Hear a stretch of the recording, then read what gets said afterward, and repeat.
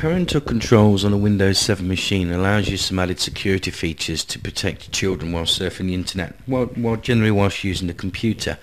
Now, the best way to deal with this is to go down to the bottom left, click on the Start button, and on the column on the right hand side, go to Control Panel. Now you'll see in the top right hand corner you've got User Accounts and Family Safety, and at the bottom of that list, Set up parental controls for any user. And if you just left click on that option, what that will do is that will bring up a general window then, and it should give you the options available for the parental controls features that you can have. Now it'll list the users that you've got on there, and the only accounts that you can set parental controls on are for standard users. If a user is a computer administrator, it means they have full access to the computer, so obviously you can't set restrictions on what they have to look at. So generally, if you've only got one account, it's advisable to set up an additional account for users, which you can do below here, where it gives you the option to create a new user account. So if your family's using one account, it's ideal to set everybody up on their own personal accounts.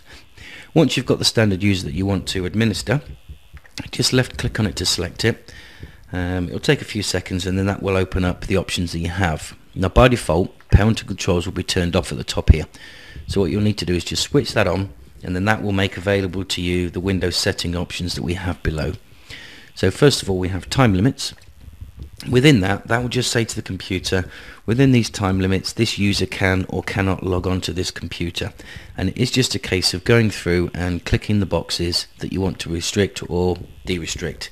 And if it's a blue box, it means it's blocked, and if it's a white box, it means it's allowed. You can just click on and drag.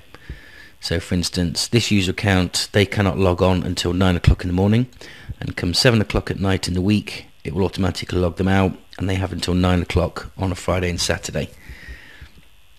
So that's just the general settings for the time restrictions. Now for games, you can go through and it will allow you options for age ratings. So first of all, can Joshua play games, yes or no? And then you can set the game ratings. By doing this, it will just allow you to scroll through, so you can get some idea of what age the child is and set the ratings available for that. Now if I click on 12, everything 12 and below is allowed, and everything 12 and above, as you can see here, the boxes are they're not highlighted, so anything above the age rating of 12 is not allowed. And then we can also block or allow specific games. So if there's games on your computer that you don't want the user to play, or if there are other specific games, you can obviously choose to use the age rating, or you can specifically allow or block those games. And then the other options we have within the parental controls is to allow or block specific programs. Now if there are specific programs on the computer that you don't want the user to use, you can choose this option here, only use the programs I allow. Now what the computer will do is that will search through the entire computer, and it will generate a list of all the programs that are on that computer. And what you will need to do then is manually go through and tick each one that the user can have.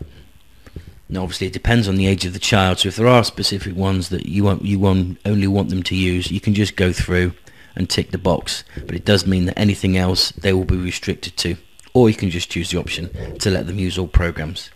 And that's just general settings that come with Windows 7. It's ideal just to add a bit of security to your child whilst they're using the computer.